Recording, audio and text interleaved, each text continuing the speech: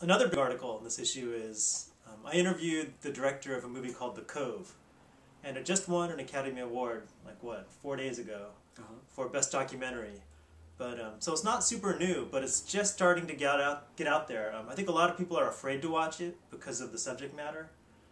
It's kind of infamous, these scenes of dolphin slaughter in Japan. But I got to talk to the director, and it was, he's a really interesting guy. So maybe we should just watch a clip of it, since they graciously gave us some. But I do want to say that we try to do the story legally. There it is. A little town with a really big secret. It's so bizarre what's going on over here. When we first got in the country, we had no idea who was following us. Do you think they know we're here? We didn't know if it was the whalers, the Japanese mafia. Somebody's behind me. I don't know who that is. They don't like me. They don't like my message. Rick is world famous for his work with dolphins. I feel somewhat responsible because it was the Flipper TV series that created this multi-billion-dollar industry. The dolphin smile is nature's greatest deception. Okay, there's a flashlight. Guards are moving. Guards are moving. Get out of there. Get out of there now.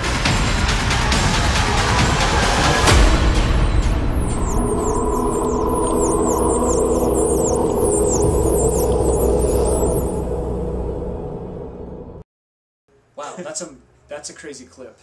Yeah, well, the funny thing is he was telling me, the director was saying how he went to a festival somewhere and some other filmmakers were asking him, well, what do you do? And he says, well, I make documentaries, and it turns out the other guys made horror movies. And then they were saying, yeah, you actually make a horror movie too, because, it's about going to this creepy town where there's a secret, there's all these cover-ups, and there's blood, and then people are poisoned, and, it just goes on and on. It's like a real-life horror movie. But do you think the documentary is helping in the end? It's helping awareness. People are writing letters, and tons of people are joining the Twitter and Facebook and all those things. But as far as reality and it being outlawed, I think there's pressure. But there's probably as much pressure on the other side, not getting it shown in Japan. I think there's a distributor for it in Japan. I just recently read. And it's going to be a battle for it to get out in Japan, where really that's where people need to see it, I think, the most, maybe. But also, I just found out that, I guess, was it the producer from The Cove? I'm not sure. Or definitely one of the principals in The Cove actually busted up a ring of whale meat for sale or for serving at a sushi restaurant in Santa Monica called The Hump.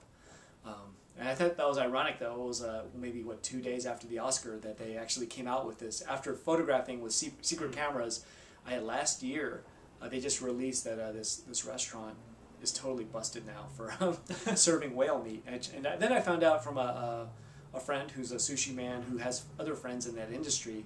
They said that they've been selling whale meat for 10 years at that restaurant. So although they're closed now and are facing big fines and penalties, it's been going on for a long time. But again, it's the Cove putting a kind of a mark on this kind of idea of conservation of animals and mammals in the ocean.